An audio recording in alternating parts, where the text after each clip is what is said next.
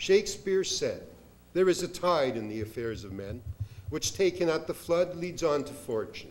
Amid it, all the voyage of their life is bound in shallows and in miseries. On such a full sea are we now afloat, and we must take the current when it serves or lose our ventures." Thank you in advance for voting me mayor. God bless.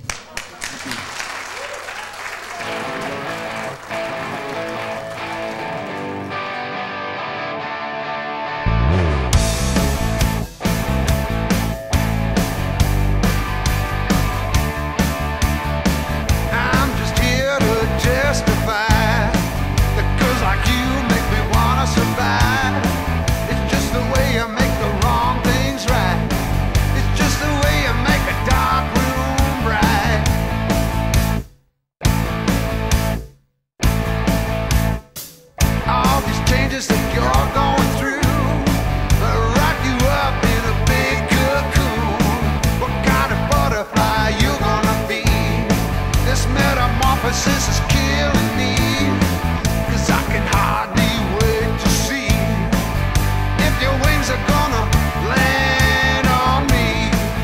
The courts, everybody's hands seems to be tied. Our politicians seem to be afraid. I would like to express my appreciation for the Marijuana Compassion Club up in Smoke. You'd have to understand that we believe it's God's tree of life from the Garden of Eden. You get a new trial, a sanity applies. I understand.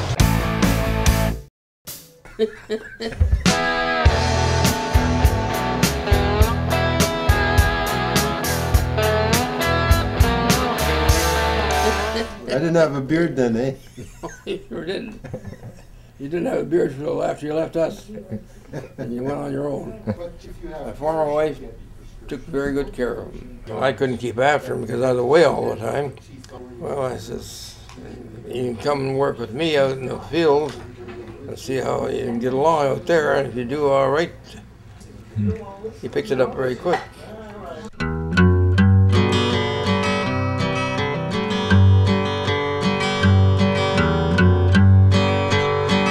He brought every damn piece of equipment I had.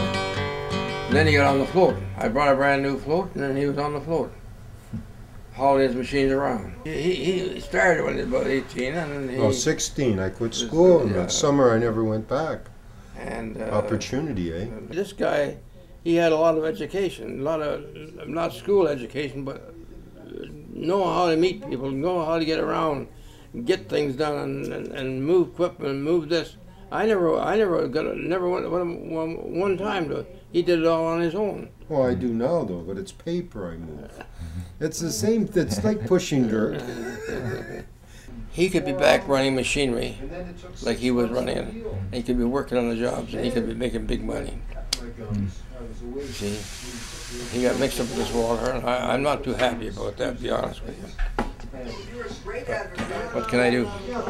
What my dad doesn't like is, like, you know, it's the name. It's a family name. It's not his fight, and it's not his religion. He's got his own faith, which I respect, and he's never stepped on mine. You were brought up as a Catholic? Yeah, I'm still Catholic. Yeah, but I'm not Roman. I'm just praying that you get back to church again. Well, I'm a minister in a church, right? Here we go with the old argument of whose church is which one, eh? But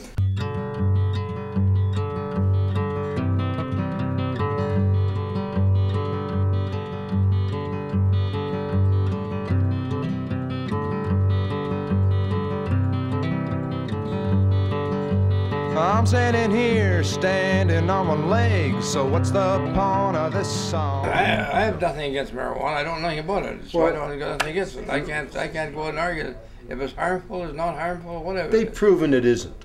Judge McCart looked at it for 6 months in London, the Superior Court of Justice. And he's an older man, Judge McCart, and he says it's less harmful than alcohol and tobacco. There was so much trouble with it, fighting with the police, fighting with the this and fighting with that, you know.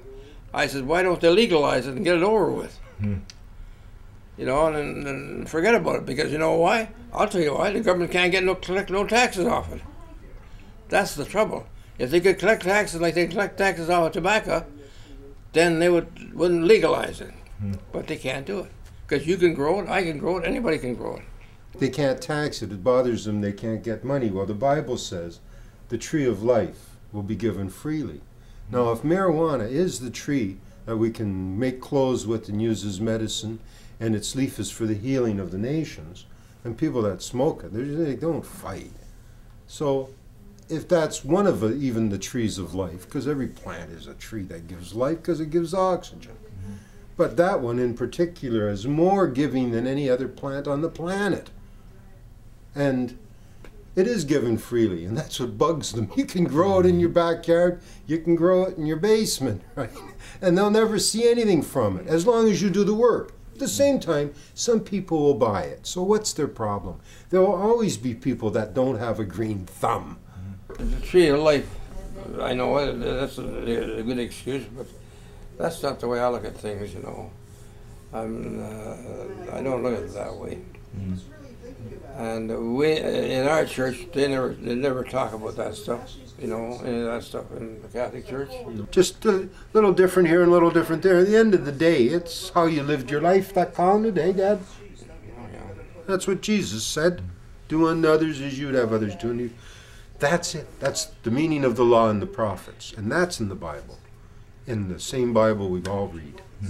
But he got on the other track, he went the other way. Well, just another church. I had to start a church. Yeah, Well, I'm still Catholic. I'm just not a Roman Catholic. I keep praying that he would get back to his church and get away from all that stuff and get back into life again. And that's my prayer to him. And every night and morning, I'm starting my day, I always think about him. I says, ask the good Lord to help me to get him back to straight on the narrow path again. Everyone is searching for a dream that will come true. I found my tomorrow when I found you. And everyone is looking for a way to make their mark.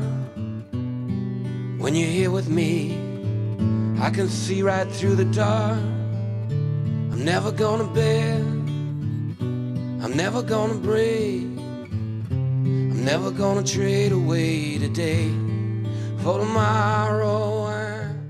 My father built the Kenilworth Cup. My father built the West Campus of McMaster University. I helped him. We built a lot of this city. Helped rebuild the coke ovens. How are they working? Shut down.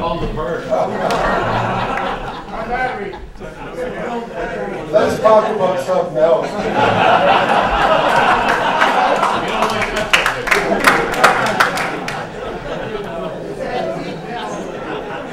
Anyway, I want to be the leader. I've been running for 6 times. I don't know if I'm going to run. 4 years is a long way. Quite frankly, I'm tired of running. It's time that I got caught. And I'll get 300 votes over. Oh yeah, I just want to get my money back. Anyway, I have nothing more to say. I'd like to hear from you guys. So, God bless. Thank you.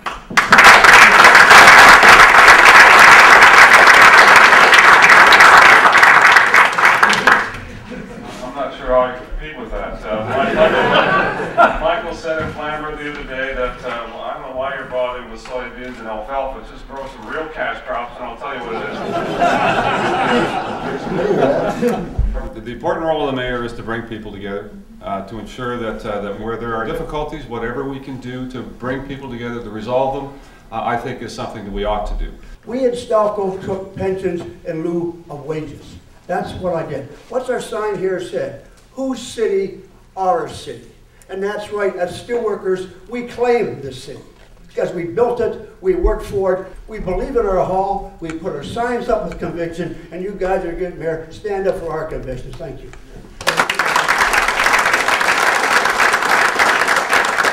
I won't have a guard at my door. Like when I said you can beat me, I mean it. I live on these streets, I walk through the malls. You'll see me. If you're not happy, I'm in trouble. I don't run that fast, eh? We lost 13,000 jobs according to Stats Canada, which measures the actual job loss in Hamilton, not in Burlington, Hamilton, and Grimsby, but in Hamilton alone. We need to start curbing our urban sprawl, and it's a very significant issue. How many of you kids have played SimCity? And when you play SimCity and you start growing from the outside and you work inside, what happens? Your dollar amount goes very, very high, correct? So we want to turn that around. We want to do it a different way. We want to grow our city from the inside out and make sure that all of our costs are reasonable and affordable so that as we grow, we can afford the infrastructure that we're building. Do you support the Mid-Peninsula Highway? The road is intended to be a truck route that moves goods between the United States and this area of our country. I support the planning process. There needs to be a full environmental assessment of the road, Sean. I think it's critically important that we look at alternatives before we commit to a road into the future. It's just like the expressway that they're putting through the Red Hill Creek. I fought against that where I've been watching that since I was running in 1984 and never did have any say. Nobody did ask me, and they put it in no matter what. And it's too late to start hugging trees when the bulldozers are bulldozing them. You could get hurt. Many people spray their lawns with pesticides when these pesticides hurt us all. Would you ban pesticides from people's lawns? Well, I would certainly work towards banning cosmetic pesticides. I think it's pretty clear that there is harm associated with that. It ends up not only on the grass, but ultimately in our water system. Council is looking at doing that right now and finding more green ways or more environmentally friendly ways of greening our environment. I think Larry would agree with me that when we were kids, when you needed fertilizer, you just walked out into the street and there was a horse pulling a milk cart, and there was your fertilizer. Maybe we should turn the clock back a little bit. There used to be chickens in backyards. People didn't have to depend on the government. We have all kinds of bylaws for all kinds of reasons. What's really destroying the world is automobiles. We have to turn the clock back in our heads too, because the world is like if you leave your car running in the garage, it takes a half an hour and you're dead. The world's like a parking garage. There's only so much oxygen, and you can only leave so many cars running.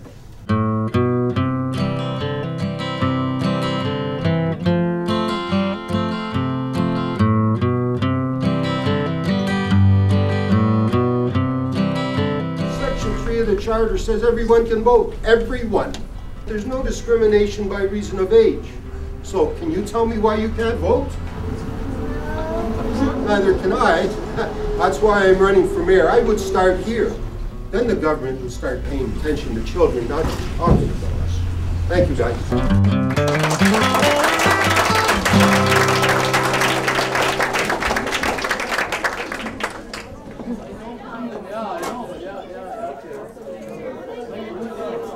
I like it. I'll just sign it right here. Right under. That makes it real money, right? You're welcome. Thanks for asking, guys. See you later.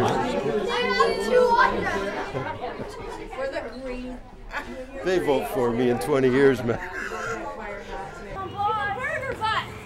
It's the burger butt!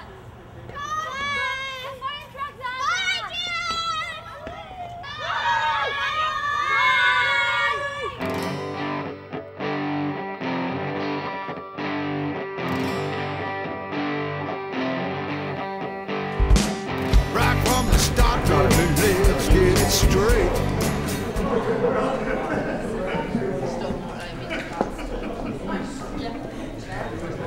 You're supposed to come back, though, right? You know that?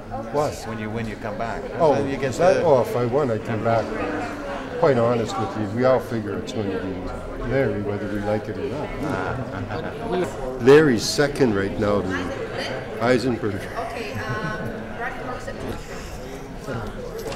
Have you heard? Larry spent $200,000. 177 King? Yeah, I'll tell Walter. Hey, 177 King, you want to drop in on Judy's? Yeah, that would be nice. Thank you, brother.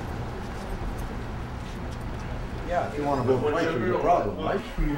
Well, they got to start doing what they do in Australia. Find people that don't vote.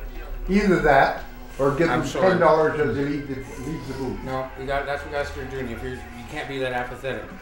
If you want to keep a democracy, guess what?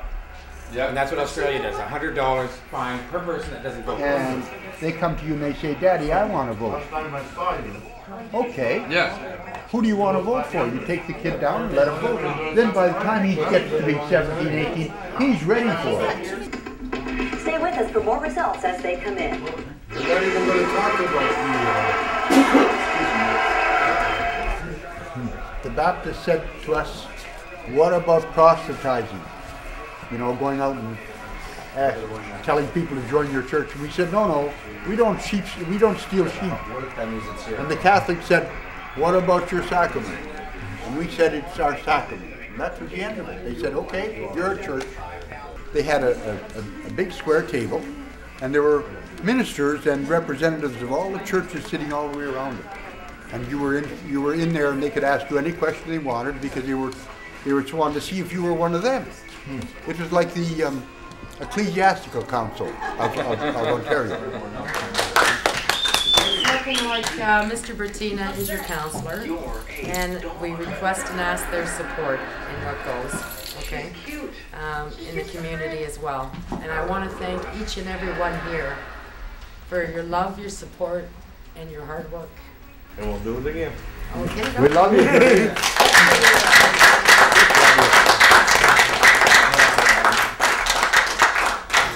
My doors are always open, guys. You know that. Likewise, we love you.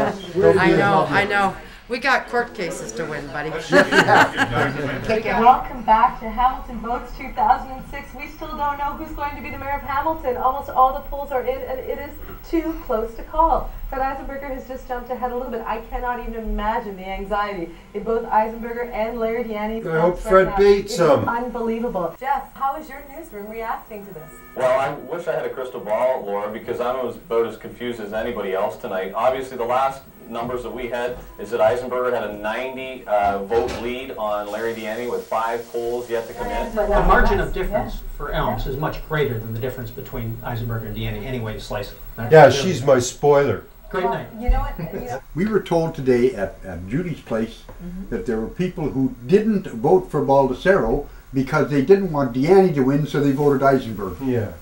That's what we heard today. Yeah, that's you get. Blew me away when I heard that. Have rejected Larry Deanne's bid for a second term as mayor. Right on. Fred Eisenberger will be going to the mayor's office, a former councillor involved with the Hamilton Port Authority. He was the big challenger, and now he is the mayor. Congratulate Eisenberger. He's got to show up at City Hall now, and I can show up. I didn't want to watch this at City Hall.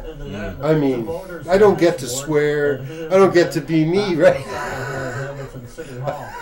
I like to criticize things and people.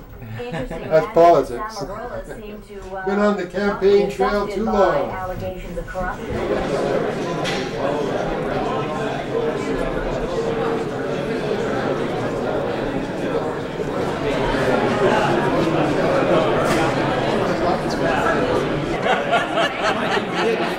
Everybody says if I shave the beard off, I put on a suit. That's what I said. And you say, take me as I am, right? Yeah. Brother, long time no see. You got the right sign. I got the right sign. Work for the right guy. Where's the mayor? He's coming. He's coming.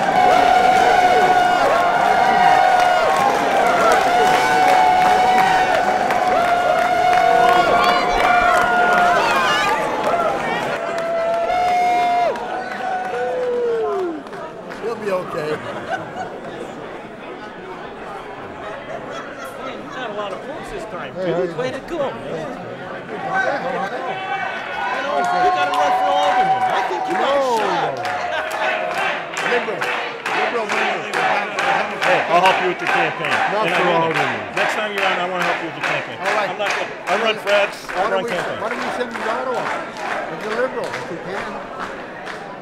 Let's not. Well, you never know. Here we go. Not alderman. Here we go again. Not, not alderman. Ooh, no. Thank you, sister. Well, One of these days, you never know. Look. Right. I may come and see you for one of those rounds. Anytime, Larry. Hey, you're more than welcome. Good run, Michael. Yeah. Hi, Mr. Baldasaro. Walter. Thank you so much. Yeah, you know what? That's great. That's all right. Thanks very much. Thanks for being here. You bet. You will. You will. Thank you.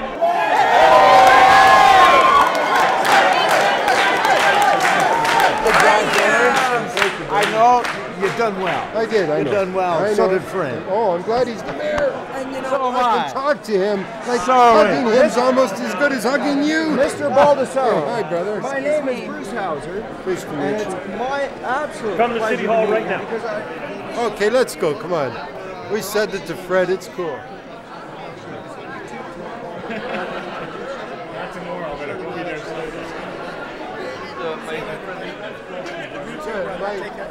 Finally, I got a mayor night. Thank you.